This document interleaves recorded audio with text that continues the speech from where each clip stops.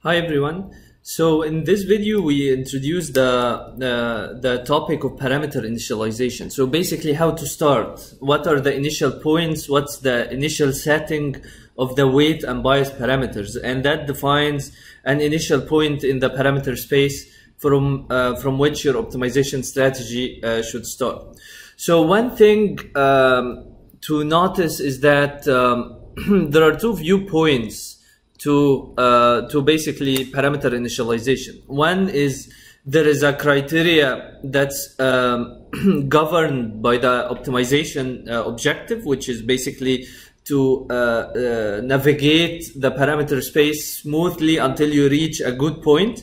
And another is the viewpoint of generalization, which is basically you want to generalize this solution, you want it to apply even to data that were not seen during training, right?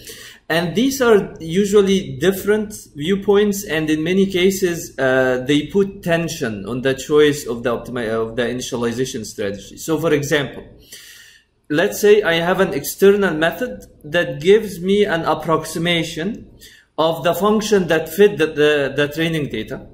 And then I use the solution obtained by that external method and I initialize the weights to give me to basically whatever solution is obtained through the external method.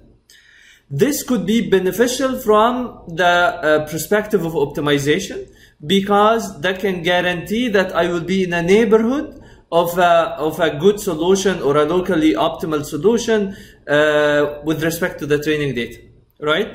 But this may not be a good solution from a viewpoint of generalization, because I'm using the training data so much to set the initial point, right? So I am depriving myself from the chance of exploring the parameter space and seeing if there are other points in the parameter space that may even provide solutions that generalize better to data that were never seen during training. So for example, from the viewpoint of generalization, it's good to find an optimal solution in a flat region, and that's better than an optimal solution in a region with a curve, with a steep curve, right? So so different solutions that may even have the same value can have different, one of them can be preferable to the other from the viewpoint of generalization, right? Because this one here is more robust to noise than this one here, as an example, right? So it's good to keep in mind these two viewpoints as governing the choice of the initial parameter setting.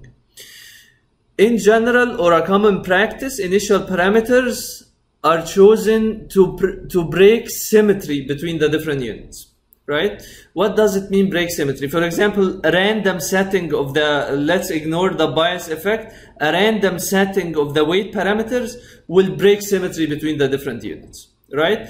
In more rigorous notation, you break symmetry when you have linearly independent directions contributing to the different units, right? So you don't want, so let's think of a hidden unit, right, as a linear combination of the weights, a linear combination whose coefficients are defined by the weights, right?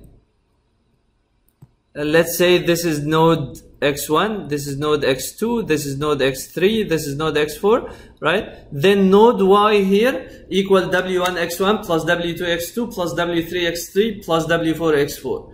This is a direction in the four-dimensional parameter space that is defined by x1, x2, x3, and x4, right? Another, let's say this is y1, right? Another unit y2 will have other weights, right? You want the direction corresponding to y2 to be linearly independent from the direction corresponding to y1. Why do we want this? Because other than that, it's as if they are linearly dependent, then both y1 and y2 are exploring a one-dimensional space, right? So, a space that has less than 4 dimensions, because the 4 is the rank of the space, right? So if they are linearly dependent, that means that they are spanning a space that has dimension less than 4. So there is at least one dimension in the null space, right? So what does it mean, the null space? This direction is not spanned by y1 and y2, right? Is not explored by y1 and y2. And when I measure the sensitivity of the cost function with respect to the parameters and apply the parameter update, I have no way of exploring that dimension that is 0, right? That dimension that is not explored at all, right? So so this could be problematic. So you want the initial parameters to allow exploration of all dimensions, right? To allow exploration of as much of the parameter space as possible.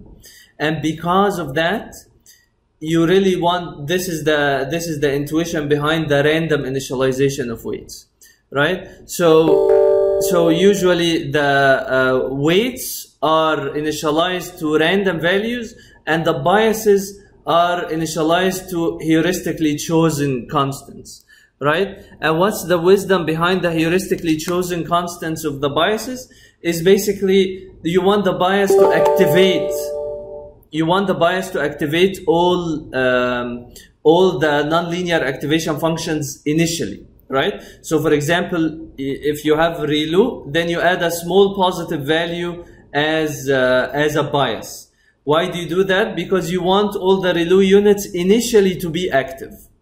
And when they are initially active, then you give a chance for each of them to learn, right? Because if it's initially inactive, this is like depriving the network from the chance to explore the potential of using or exploiting that ReLU unit, right? So the biases are chosen to be heuristic, are usually chosen to be constants that enable all the nonlinear activations at the start, and the weights are chosen to be random values so that you have this linear independence between the different directions corresponding to different units, right? So that you break the symmetry between the different units.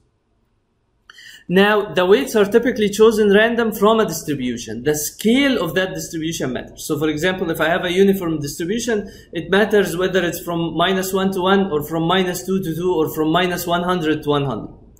If I have a Gaussian distribution, the same thing, it matters what the variance is. How much I can, like what are the range of valid values that are likely to happen when I draw a realization from that distribution.